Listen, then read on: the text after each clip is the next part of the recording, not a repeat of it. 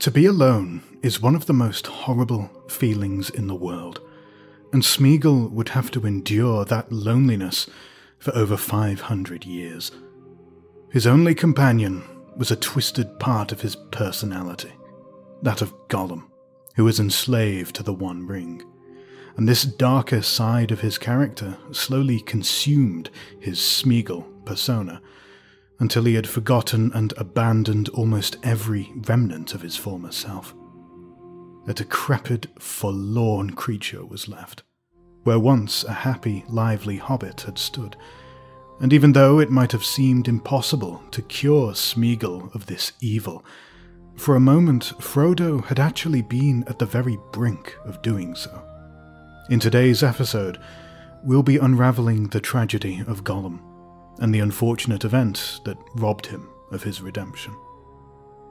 After Gollum led the hobbits up the stairs of Cirith Ungol, he snuck off one night to inform Shelob of the prize that he had brought her.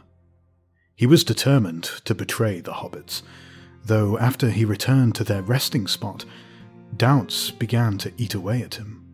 There was something about the way that Frodo was resting in Sam's lap, and the peaceful expressions upon their faces that shook Gollum, and for a moment it seemed to awaken his past humanity that he had neglected for so long.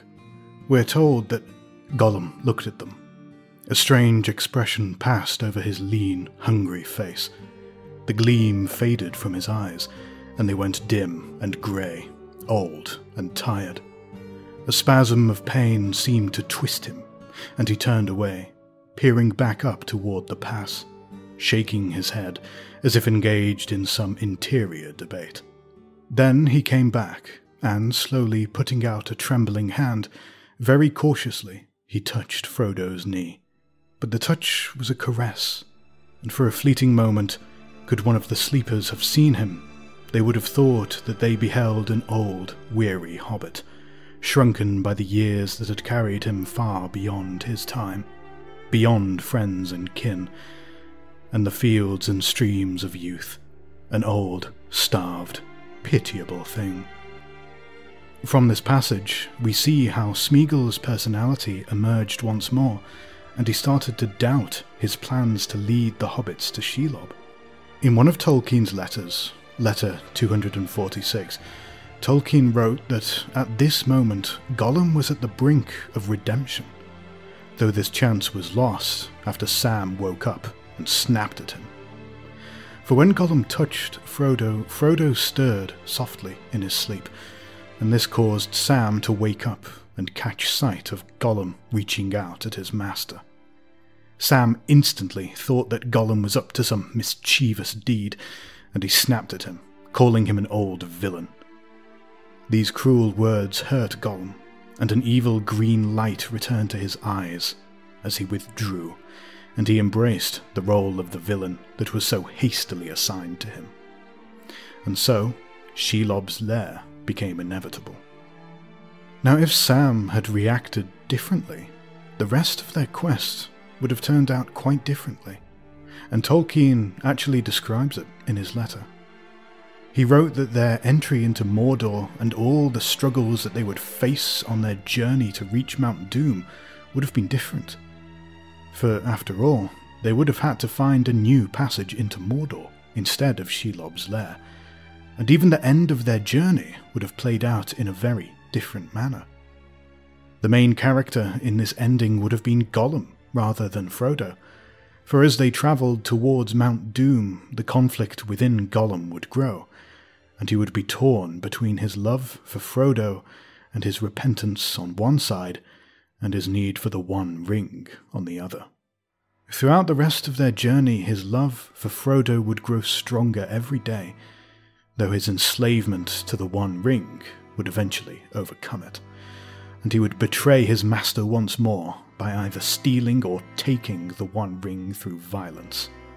Despite this betrayal, a curious case would play out, for even though Gollum had finally managed to retrieve the One Ring, Tolkien says that in some queer, twisted and pitiable way, Gollum would have tried to satisfy both his love for his master and his need for the One Ring, perhaps even subconsciously. For after he recovered the One Ring, he would have finally managed to satisfy his need to possess it, and then he would choose to sacrifice himself voluntarily for Frodo's sake. And out of the love he felt towards him, Smeagol would cast himself into the fiery abyss of Mount Doom, destroying the One Ring in the process. This choice of Smeagol was only possible thanks to his love for Frodo, for this love allowed him to partially regenerate his character and his former self, and it would have given him a clearer vision after he claimed the One Ring. In that moment, Smeagol would have perceived the evil of Sauron, and he would have suddenly realized that he couldn't use the One Ring, and that he didn't have the strength to keep it from Sauron. And so Smeagol would have an epiphany of sorts, that the only way to keep it for himself, and to hurt Sauron in the process, was by destroying the One Ring and himself together. And he would have seen that this would be the greatest service that he could offer to Frodo. It's really tragic that Smeagol was robbed of this chance for redemption, though we can hardly blame Sam for reacting in a defensive manner, even if his words were somewhat harsh. He was too sure that Smeagol could not be trusted, and that he was plotting to betray the hobbits, and in a way, Sam was right, for that was indeed Smeagol's plan.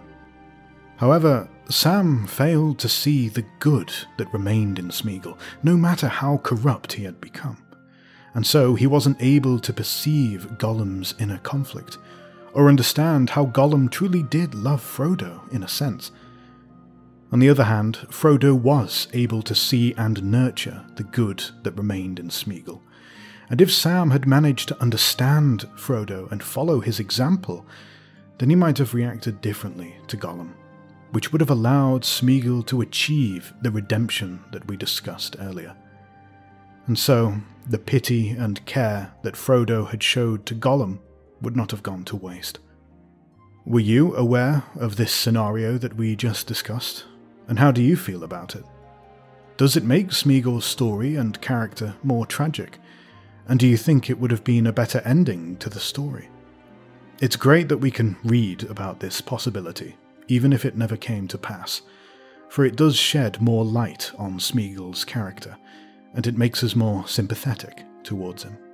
We'd like to quickly mention that part of the inspiration behind this video is Gollum's song, an original piece that was created for the trilogy, and which was sung in a haunting and beautiful manner by Emiliana Torrini. There's a link to it in the video description, and we'd highly recommend that you check it out, for it manages to capture Smeagol's suffering and conflict and the tragic end that awaited him. Perhaps it might even influence the way you see Smeagol's character and story. As always, we'd like to give a quick shout out to all of the patrons that choose to support this channel.